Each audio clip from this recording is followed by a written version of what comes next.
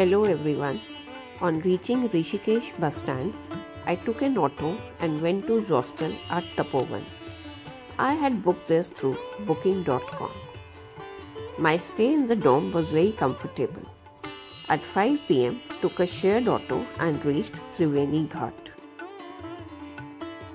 Rishikesh is a holy city near Dehradun in the Indian state of Uttarakhand.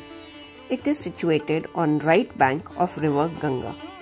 It is known as world capital of yoga and meditation and also a gateway to the Garhwal Himalayas.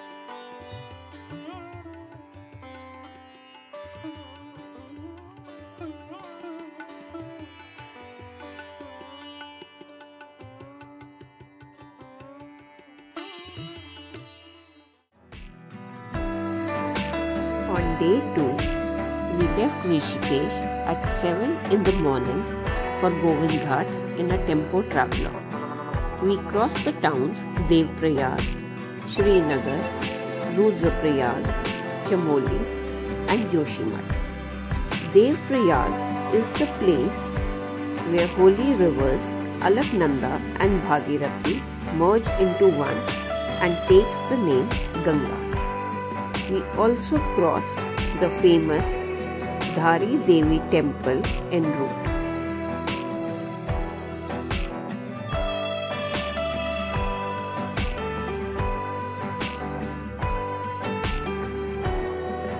It took us almost 10 hours to reach Govindghat. There are many budget hotels here and during peak season they are all full. After resting for some time, we visited the Gurudwara at Govindghat. Before an early dinner, we hired porters to take our backpacks to Ghangaria the next day in the morning. On day 3, we embarked on a beautiful trek at 8 am from village Pulna, which is 4 kilometers from Govindghat. I was carrying enough water, snacks, rain cape and warm clothing as weather changes quickly here.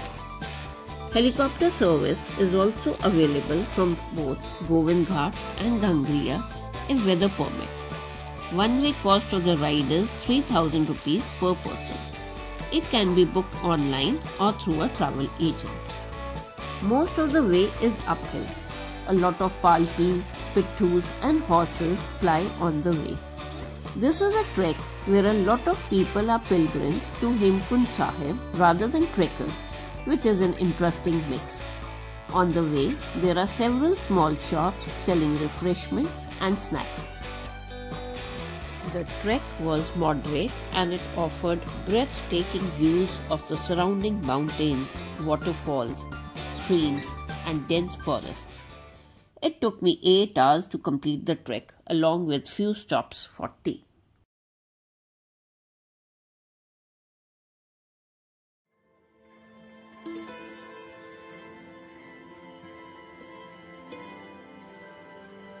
Ghangaria, also called Govindham, is at 10,200 feet compared to Govindghat at 5,500 feet.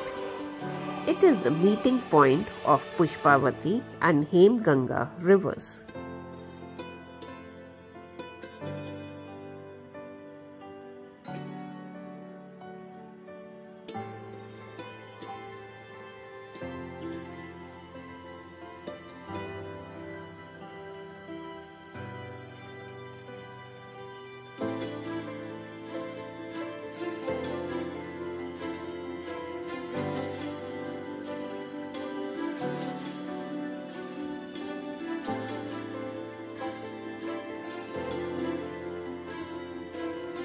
Ghangaria is a bustling village with a popular Gurudwara.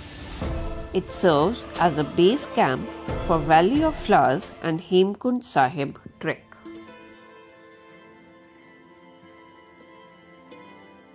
Ghangaria has lot more stay options with in-house restaurants compared to Govindghat. Also, there are several shops and restaurants serving Punjabi, Chinese, South Indian and Garhwali dishes due to the growing influx of pilgrims, tourists and trekkers.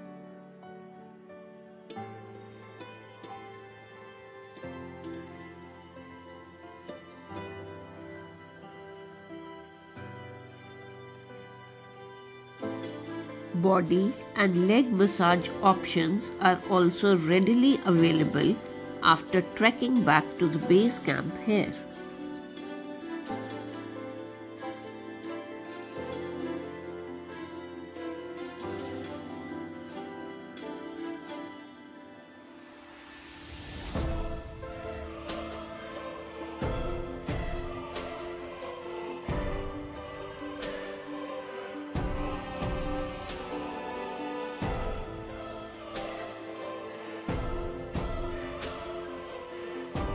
I stayed in Hotel Devlok, which is in the center of the village. Very neat and comfortable rooms. It also served tasty and nutritious food at the in-house restaurant. Most hotels here do not have geysers. For taking bath, one bucket for ₹100 was provided to us in the morning. I had an Airtel SIM and mobile connectivity was good.